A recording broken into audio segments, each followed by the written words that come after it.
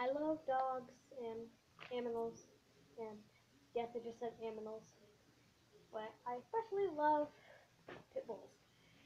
And I have been following all the magazines of Best Friends Animal Society, and I found a bunch of articles about pit bulls because some of you probably know, and some of you probably believe it, that pit bulls are kind of like a mean, terrible, vicious dog. They are not, I promise. I have pit bulls. You might have seen my video about my pit bull puppy named Haystack, who is precious. If you say he's mean, I will kill you. Kill you. Deal with it. Okay, so I just wanted to show you some of my articles I found from magazine as seen right here. Look at the dog on the front. It looks so happy. I love it. I should cut this out and make it a mask. I'll look at that face. Yeah. Okay, so this is a cat on the back of the article. Deal with it. Hold on, I have to find the first one. Oh, here is one of my favorite ones because it's a picture and it's just so precious. How could that face hurt anyone? Just look at him. He's precious and beautiful. I love him. I'm gonna go right there.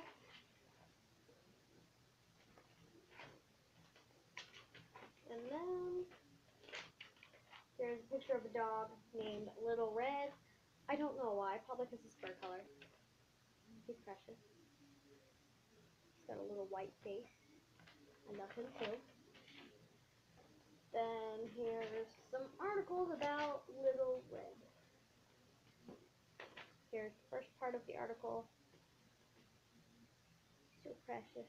Yes, he is. I would sit here and read it, but I think that would take a while, and I stumble on my words a lot, so yeah. And here's the rest of the article about him.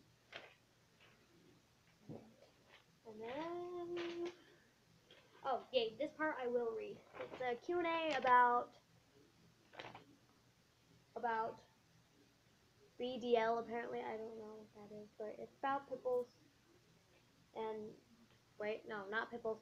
That's another one. It's not with me at the moment, but I will put it in another video. Yay. Okay, so these are questions and answers about dogs. Okay, question 1. What exactly is breed discriminatory legislation?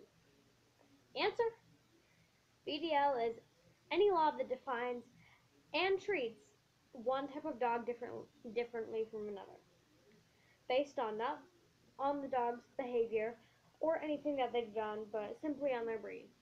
These laws literally discriminate against certain breeds of dogs or dogs perceived to be those breeds, like pit bulls, for example.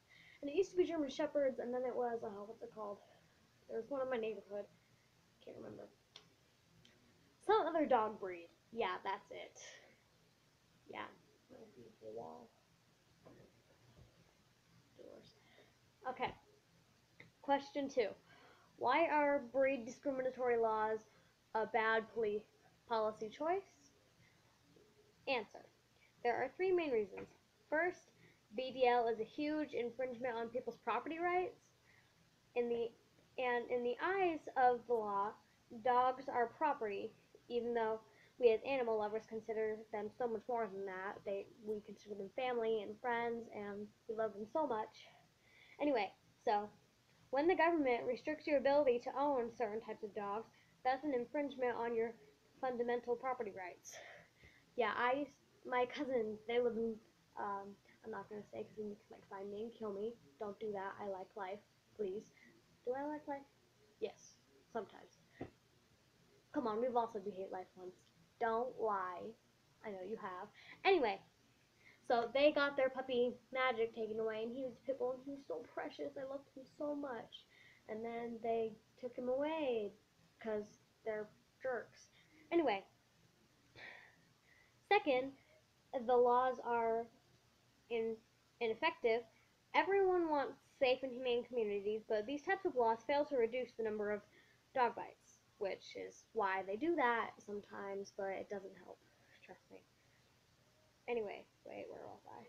I wrote this down because I have a terrible memory, and speaking from my heart does not always help. So, hold on. Yes. And data from several studies show no decrease in dog bite incidents after BDL was passed. Finally, BDL costs a ton of money. We are spending, or not we're, but people are spending millions of dollars across the country on laws that not only do nothing to protect the public, they're harming responsible people who just want love and care for their dogs, which is sad. Sadly. Okay, last question. Last question? Yes. Yes. Okay, what's a better alternative to these breed discriminatory laws? The key to truly safe and humane communities are breed neutral, dangerous dog laws that focus on the behavior of all dogs, regardless of the breed or what they look like. These laws should include a provision that holds irresponsible dog owners accountable because they are causing the problems in the first place. This two-pronged approach has been proven to be effective in keeping communities safe.